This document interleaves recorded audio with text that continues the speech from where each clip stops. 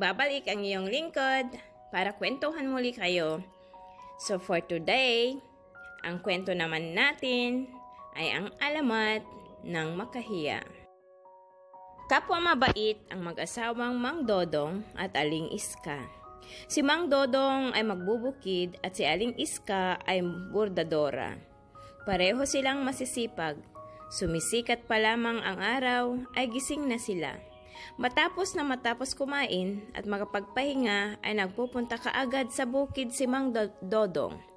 Si Aling Iska naman ay nagbuburda na kaagad ng barong ipinaglalako niya sa pamilihan. Maraming napagbibilhan sa palay at binurdahang baro ang mag-asawa. Tahimik at masaya na ang kanilang pamilya. Ang tanging problema lang ng mag-asawa ay ang nag-iisa nilang anak na si Maria. Kahit 12 anyos na ay mahiyain pa rin siya. Nagtataka ang mag-asawa, gayong madali naman silang makihalubilo sa mga tao, ay tila takot sa lahat ang anak nila. Upang matutong makipamuhay sa mga kabataan, ay pinakiusapan nila ang ilang anak ng mga kapitbahay na isama nila si Maria sa pamimingwit ng isda. Pero ang nangyayari, hintay sila ng hintay sa ibaba ng hagdanan na hindi man lang nakikita ang anino ni Maria.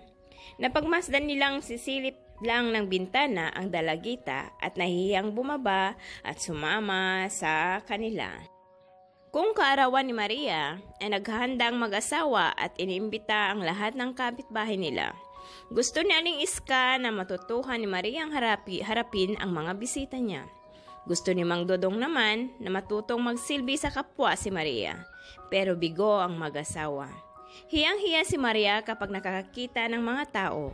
Laging nagkukulong sa silid ang dalagita kapag may naririnig na kakaibang yabag ng paa. Ayaw niyang humarap sa mga tao. Higit sa lahat, ayaw niyang kausapin ang mga tao. Sapagkat lubos naniniwala ang mga magulang ni Maria na ang pakikisalamuha ay kailangan ni Numan, kaya pilit na pinakiusapan nilang sumama si Maria sa pagpunta sa bukid o pamimili sa palengke o pamamasyal sa bayan. Nalulungkot ang mag-asawa sapagkat kahit anong paghikayat ay hiyang-hiyang nagkukulong sa silid si Maria. Nagiyak na lang ang dalagita kapag nakagalitan siya ng mga magulang. Hindi naman masaktan ng ama ang anak sapagkat napakabait nito. Ang nasabing galit ni Mang Dodong at Aling Iska ay dagling nawawala kapag nagpunta na sa kanilang hardin si Maria. Ang nasabing hardin ay makulay na daigdig ni Maria. Umaga at hapon ay naroroon siya. Napapansin ng mag-asawa na masayang-masaya si Maria kapag nagdidilig ng mga halaman. May ngiti siya sa mga labi kapag inaalisan niya ng matuyong dahon ang mga sanga. Magaan na magaan ang pakiramdam niya kapag napamulaklak niya ang mga dahlia, sampagita at kamya. Kahit sobrang mahiyain sa Maria, ay mapagmahal naman siya sa ama at ina. Gusto niyang makatulong sa kabuhayan ng pamilya. Ayaw niyang laging nagtatrabaho sa bukid ang tatay niya. Ayaw din niyang lagi na lang nagbuburda ang nanay niya. Gusto niyang madalas silang magkakasama. Ilang sandali. Marami po akong mapamumulaklak na rosas, inay. Maaari pong ipatinda sa inyo sa ating kapitbahay? Kahapon ay krisantemo, ngayon ay rosas naman. Natutuwa ako sa iyo, Maria. Talagang ibinubuhos mo ang matapat na pagmamahal mo sa mga halaman mo, kaya siguro madaling mamumulaklak ang mga ito.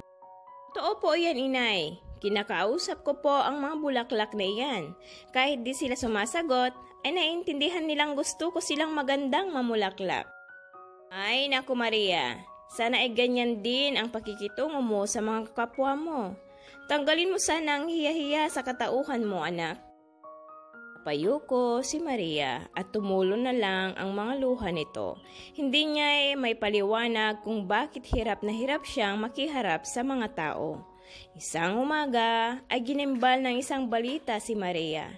Sinalakay daw ng mga huramentadong tulisan ang kalapit bayan nila. Lahat daw ng bahay ay pinagnakawan at marami ang napatay. Nabagabag si Mang Dodong at Aling Iska. Natitiyak nilang sasalakayin din ng mga walang patawad na tulisan ang barangay nila. Hindi nga sila nagkamali. May mga malalakas na yabag ng mga tumatakbong kabayo mula sa kalayuan. Sakay nila ang mga panid ng tulisan. Tulad sa inasahang makahayop na pag-uugali ng mga mamamatay tao ay hinalughog nila ang walang paalam ang buong kabahayan. Sige, buksan mo ang baol na yan, utos ng mandarambog sa ama ni Maria. Parang awa na ninyo, matagal po naming inipon ang salaping ito. Niyakap ni Mang Dodong ang inipong pera na nakabalumbon sa isang pirasong tela. Ano bang ipon-ipon? Akin na yan! Sabay pukpok ng sandata na ikinatumba at ikinawalang malay ng magsasaka. Nang itatarak ang gulok sa patpating katawan ni Mang Dodong ay napasigaw si Aling Iska. Awa po kayo, lumuluhang nagmamakawa ang nanay ni Maria. Inyo na po lahat ang pera at kaunting alahas na ito. Huwag lang ninyong patayin ang asawa ko. Maawa po kayo. Makita ang inabot na alahas ay hinahablot ito sa nanginginig na ina ni Maria. May anak ka raw na nagtatanim ng maraming bulaklak. Tiyak na marami rin siyang pera. Naglulumuhod sa pagmamakaawa si Aling Iska. Nang akbang lalabas ang mga tulisan upang magpunta sa halamanan ay humalang si Aling Iska. Sa inis ng mga ganid ay naitulak nila ang kaawa-awang bordadora. Naghahanap ng matulisan ang balitang tagapag-alaga ng hardin, pero bigo sila sapagkat kahit anino ni Maria ay di na nila nakita. Sa nakakapagod na paghanap ay umalis na inis ang mga tulisan. Nang pagbalikan ng ulirat ang kaawa-awang mag-asawa ay dali-dali silang nagpunta sa pinagtataguang halamanan. Nagtataka sila kung bakit wala roon si Maria. Sa paikot-ikot na paghahanap ay nagulat sila nang matusok sa paa ng kung anong matulis na bagay. Napansin nila na tinik pala yon. Parang nahihiyang tumikom, sabi ni Mang Dodong. Napaluhod sa bagong katutubong halaman si Aling Iska. Maaring ito si Maria na nawawala nating anak. Ang halamang parang nahihiyang tumitikom kapag nasagi ni Numan ay inalagaan ng mag-asawa hanggang sa mamulaklak ng kulay lila.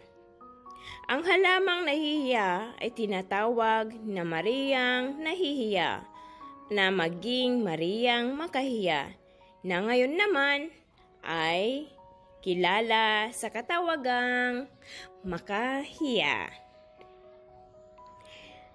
Thank you for listening, guys. Sana nag-enjoy kayo sa ating maikling kwento tungkol sa alamat ng Makahiya. See you again next time, and please don't forget to subscribe to my channel and click the bell para ma-notify kayo sa mga susunod pa nating mga uploads. Thank you and goodbye!